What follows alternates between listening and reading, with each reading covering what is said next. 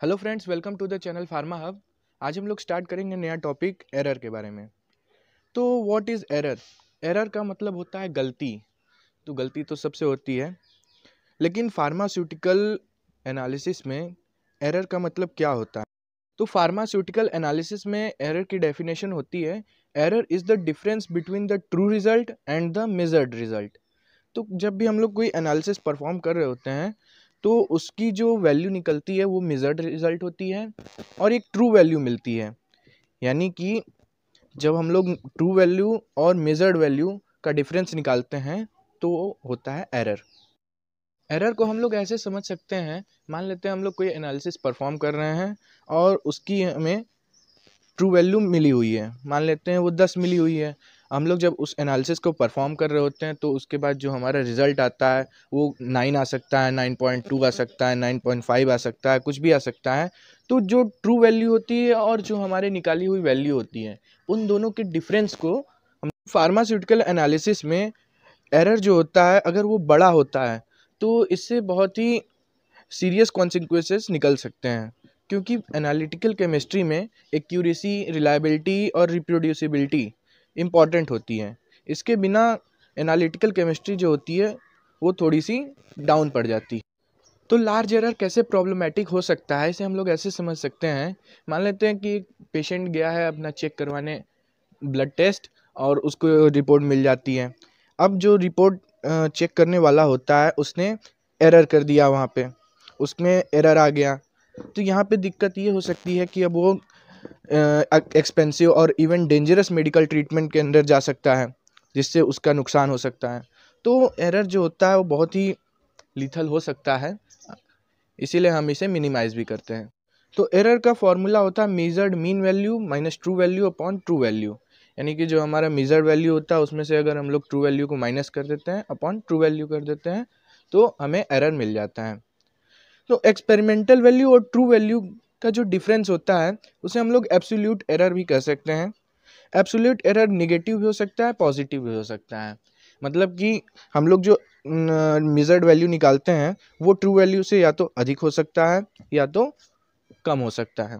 Types of error की बात करें तो ये दो प्रिंसिपल टाइप्स होते हैं एरर के फार्मास्यूटिकल एनालिसिस में। पहला होता है डिटर्मिनेट और सिस्टमिक एरर, दूसरा होता है इनडिटर्मिनेट और रैंडम एरर। सबसे पहले बात करते हैं डिटर्मिनेट एरर की। तो ये ऐसे हो सकते हैं कि एनालिटिकल प्रोसीजर जो हम लोग परफॉर्म कर रहे हैं या हम लोग जो इंस्ट्रूमेंट्स यूज़ कर रहे हैं उनकी वजह से डिटर्मिनेट एरर अराइज हो सकते हैं। डिटर्मिनेट एरर्स को हम लोग सिस्टमिक एरर्स कहते हैं, मतलब कि ये रैंडम नहीं होते हैं। सिस्टमिक एरर का मतलब होता है कि हम लोग जो परफॉर्म कर रहे हैं उसमें किसी भी तरह का जो फॉल्ट आता है वो आगे और भी ज़्यादा फॉल्ट प्रॉब्लम को अराइज कर सकता है। डिटर्मिनेट जैसा नाम से ही शो होता है कि ये एरर जो होता है इसको हम लोग खोज सकते हैं और इसे अवॉइड कर सकते हैं या करेक्ट कर सकते हैं। तो डिटर्मिनेट एरर एक ऐसे एरर हो सकते हैं जैसे कि किसी एनालिसिस में अगर 5 स्टेप्स हैं परफॉर्म करने के लिए, तो अगर पहले स्टेप में कोई भी एरर आता है तो वो लीड करता है दूसरे एरर को जो दूसरे स्टेप में हो सकता है, वो और भी बड़े एरर को लीड कर सकता है जो आगे के स्टेप्स में हो सकता है। तो समटाइम्स ये एरर्स जो होते हैं वो कांस्टेंट हो जाते हैं, मतलब कि एक जैसे ही रहते हैं, और जो रिजल्ट्स होते हैं वो ज़्यादा और भी ज़्यादा प्रॉब्लमेटिक हो सकते हैं। तो किसी भी प्रोसीजर में अगर डिटर्मिनेट एरर अराइज होता है तो ये रिजल्ट को बहुत ज़्यादा हाई कर देता है या बहुत ज़्यादा लो कर देता है जो हमारी ट्रू वैल्यू आती है। डिटर्मिनेट एरर एडिटिव भी हो सकते हैं और मल्टीप्लिकेटिव भी हो सकते हैं। ये डिपेंड करता है एरर पे और ये कैसे एरर जो होता है कैलकुलेशन में फाइनल रिजल्ट को अफेक्ट करता है। डिटर्मिनेट एरर जो होता है वो इंस्ट्रूमेंट के इनकरेक्टली कैलिब्रेटेड बैलेंस से भी हो सकता है।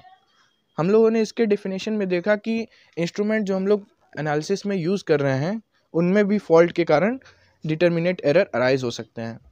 अगर बैलेंस को ऐसे सेट किया गया कि जो 0 पॉइंट होता है 0.5 mg, तो बहुत ज़्यादा हो जाता है। तो इससे जितने भी बैलेंस आते हैं हमारे वो 0.5 mg से हाई हो जाते हैं। और ये अगर ये बैलेंस किसी स्टैंडर्ड सॉल्यूशन को वे करने के लिए किया जाता है या किसी भी लेबोरेटरी में स्टैंडर्ड कंसंट्रेशन को वे करने के लिए किया जाता है तो ये बहुत ही ज़्यादा हाई हो सकते हैं जिससे जितने भी स्टैंडर्ड्स हमारे होंगे उन सब का वे और मास जो होगा वो हाई हो सकता है। तो ऐसे टाइप के एरर को हम लोग एब्सोल्यूट एरर भी कर सकते हैं, क्योंकि एब्सोल्यूट एरर जो होता है वो डिफरेंस होता है ट्रू वैल्यू और मेजर्ड वैल्यू के बीच का, यानी कि measured mean value minus true value is equal to absolute error. Determinate errors जो होते हैं वो एनालिटिकल प्रोसेस में किसी फॉल्टी स्टेप के कारण हो सकते हैं। वो जो फॉल्टी स्टेप होता है वो डिटर्मिनेशन जब तक परफॉर्म नहीं हो जाता तब तक रिपीट होता रहता है। चाहे किसी भी सैंपल को हम लोग 5 टाइम्स या 50 टाइम्स एनालाइज करें, जो रिजल्ट आता है वो एक दूसरे से थोड़ा सा डिफर हो सकता है, लेकिन ट्रू आंसर से बहुत ही ज़्यादा डिफर होगा। सिस्टमिक एरर जो होता है वो एनालिस्ट के कंट्रोल के अंडर होता है। अब हम लोग देखते हैं कि जो डिटर्मिनेट एरर्स होते हैं वो कैसे आइडेंटिफाई किए जाते हैं और करेक्ट कैसे किए जाते हैं। तो सबसे पहले जो सैंपल होता है उसे एनालाइज करना पड़ता है बहुत ही डिफरेंट एनालिटिकल प्रोसीजर से, जिसमें कोई सिस्टमिक एरर ना हो। ऐसे मेथड्स को स्टैंडर्ड मेथड्स कहते हैं। बहुत सारे लेबोरेटरीज इनको परफॉर्म करती हैं जो प्रिसाइज और एक्यूरेट होते हैं।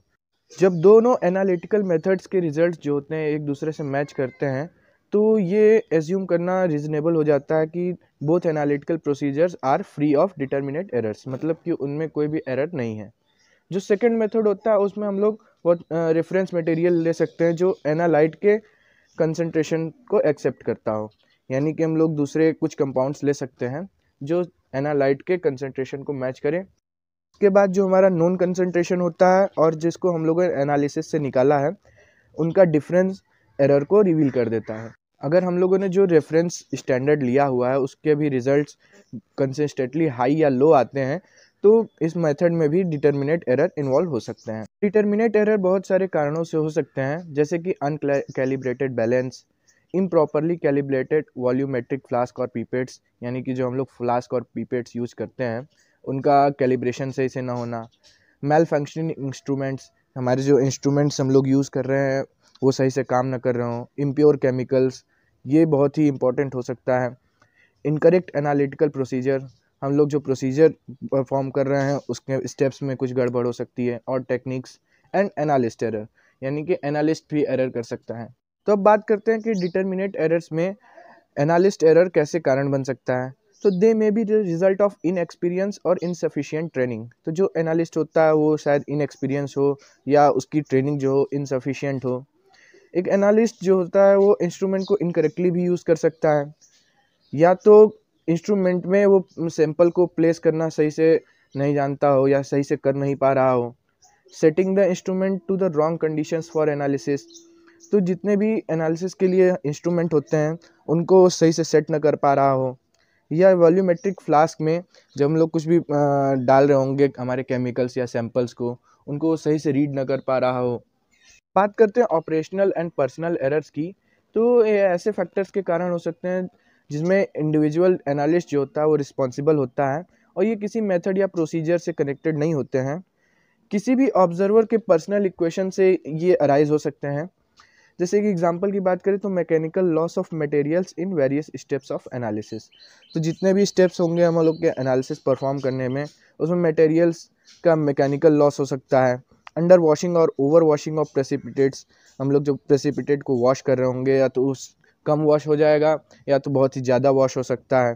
Ignition of precipitates eight incorrect temperatures, जब हम लोग प्रेसिपिटेट्स का इग्निशन करेंगे तो वो इनकरेक्ट टेम्परेचर पे भी हो सकता है। तो ये ऑपरेशनल और पर्सनल एरर्स में आते हैं। क्या ही होता है विजुअल टाइट्रेशन में भी, जब उनमें कलर चेंजेस होते हैं तो कुछ एनालिस्ट उनको शार्पली नहीं जज कर पाते हैं, जिसकी वजह से एंड पॉइंट में ओवर स्टेपिंग हो सकती है। और भी कुछ एनालिस्ट एरर होते हैं जैसे कि केयरलेसनेस, बहुत सारे एनालिस्ट केयरलेसनेस बरतते हैं जिससे कि डिटर्मिनेट एरर्स हो सकते हैं। ट्रांसक्रिप्शन एरर्स, यानी कि लैब नोटबुक में इंफॉर्मेशन को रॉन्ग कॉपी करना या लेबल पे रॉन्ग इंफॉर्मेशन को लिखना। तो इन सब एरर्स को प्रॉपर ट्रेनिंग, एक्सपीरियंस और हर एक डिटेल को अच्छे से अटेंशन देने पे कोई भी एनालिस्ट इन टाइप के एरर्स को ठीक कर सकता है। रिएजेंट्स और इंस्ट्रूमेंटेशन के एरर की बात करें तो कंटामिनेटेड या डिकम्पोज्ड जो रिएजेंट्स होते हैं वो भी डिटर्मिनेट एरर्स को कॉज कर सकते हैं।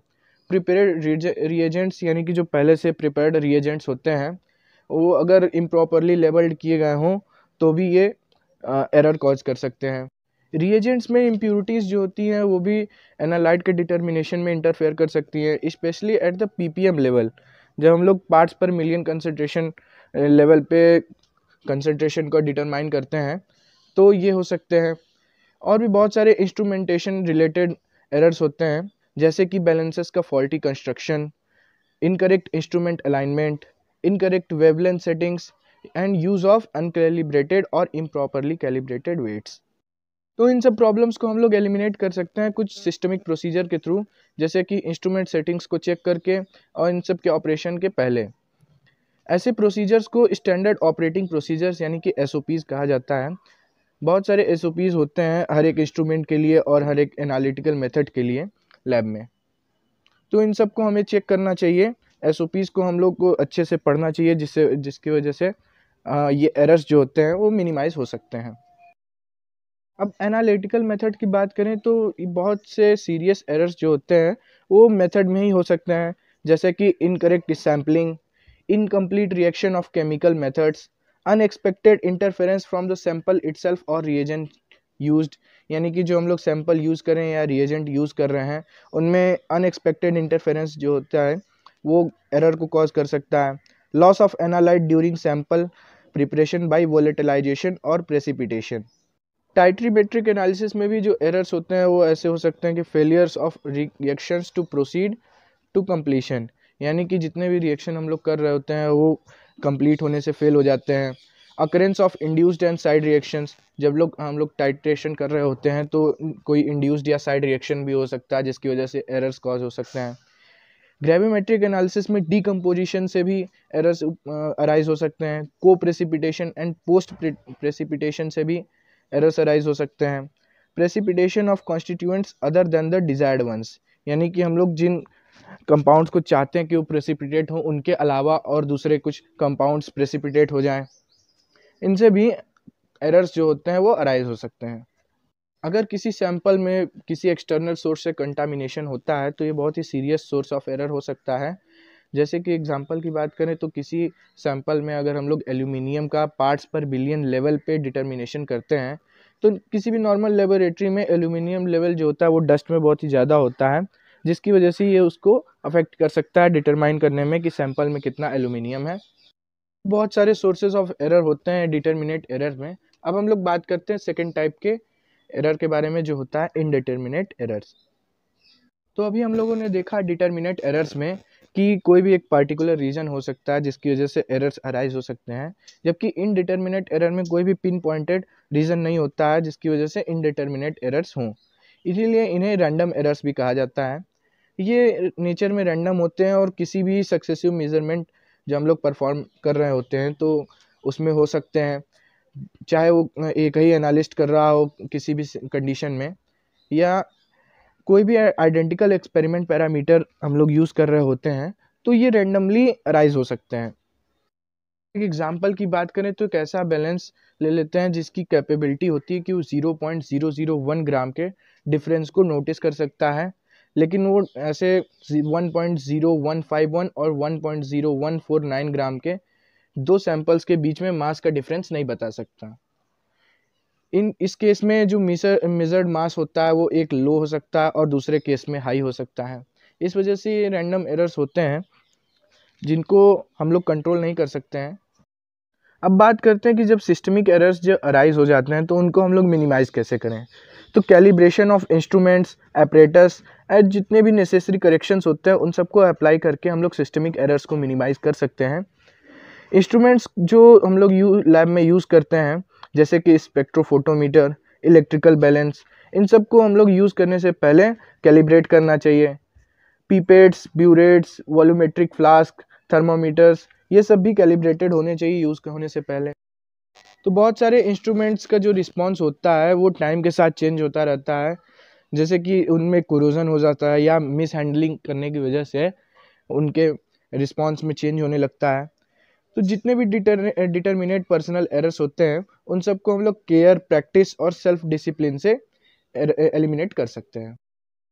एनालिसिस ऑफ स्टैंडर्ड सैंपल्स में हम लोग देखते हैं कि मेथड्स के एरर को हम लोग ऐसे चेक कर सकते हैं कि स्टैंडर्ड सैंपल का जो एनालिसिस है उसे हम लोग इस तरह कैरी आउट करें कि इनका जो कंपोजिशन होता है वो एनालाइट के एग्जैक्टली सेम हो। इस पर्पज़ के लिए हम लोग स्टैंडर्ड मटेरियल्स जिन्हें केयरफुली एनालाइज्ड कंस्टिट्यूएंट्स पाए जाते हैं उन्हें हम लोग नेशनल ब्यूरो ऑफ स्टैंडर्ड्स से अवेलेबल कर सकते हैं। नेशनल ब्यूरो ऑफ स्टैंडर्ड्स में बहुत ही अच्छी तरह से एनालाइज्ड कंस्टिट्यूएंट्स यानी कि स्टैंडर्ड मटेरियल्स मिल जाते हैं। अब देखते हैं कि एक्यूरेसी क्या होता है। तो एक्यूरेसी या एक्यूरेट रिजल्ट ऐसा रिजल्ट होता है जो हमारा मेजर्ड अमाउंट के ट्रू वैल्यू के नियरली मैच करे, यानी कि जितना भी वो ट्रू वैल्यू के पास में होगा उतना ज़्यादा वो एक्यूरेट रिजल्ट होगा।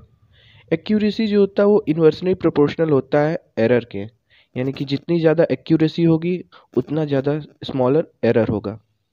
सेम क्वांटिटी के एनालाइट के वैल्यूज़ का जो हम लोग रिपीटेशन देखते हैं उसे प्रिसीजन कहा जाता है। प्रिसीजन को हम लोग ऐसे डिफाइन कर सकते हैं कि ये एक डिग्री ऑफ एग्रीमेंट होता है जितने भी सेम क्वांटिटी के मेजरमेंट के वैल्यूज़ आते हैं। इसे हम लोग स्टैंडर्ड डेविएशन के टर्म्स में भी डिटरमाइन या एक्सप्रेस कर सकते हैं।